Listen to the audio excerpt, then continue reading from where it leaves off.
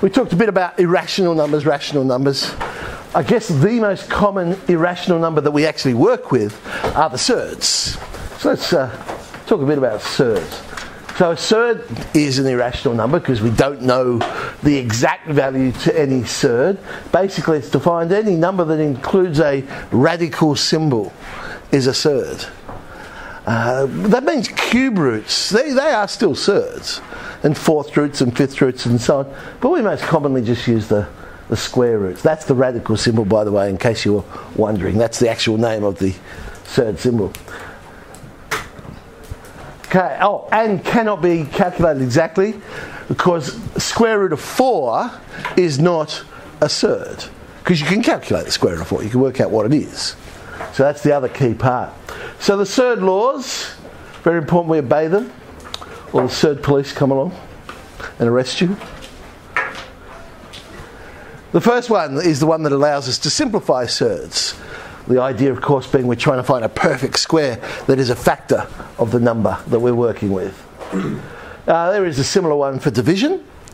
I suppose another way of looking at these two rules is basically saying it does not matter which one you do first. You could do the division first, then find the square root, or you could find the square root of each individual part, then do the division. And the other one is basically the idea that inverse operations cancel each other out. So squaring is the inverse operation to square rooting. So if you're doing both things to the number, you're just left with the number. So that's A.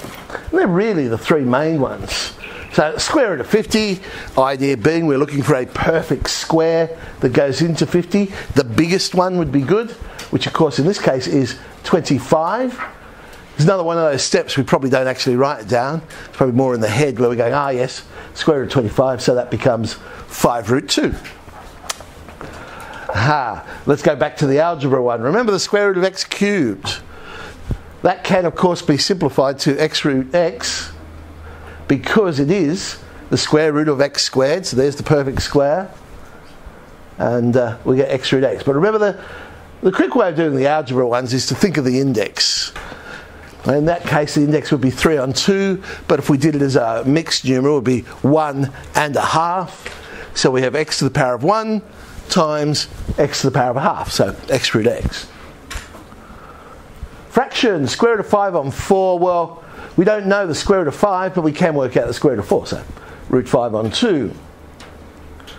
20 on 9, so similar sort of one. The top one can simplify to be 2 root 5. The bottom square root of 9 we know. It is, of course, 3. Surd arithmetic. Looks very familiar. Like surds can be added or subtracted, unlike surds cannot. And it is familiar, it's just that I've changed one word. Instead of using the word terms, I'm using the word surds. And that's because they're exactly the same thing. In algebra, the term, the x, the pronumeral, represents an unknown. I mean, that's what algebra is all about. We don't know the value of something, but that doesn't stop us doing our maths. We'll just use a symbol to represent the thing we don't know what it is, and then we can continue doing our maths.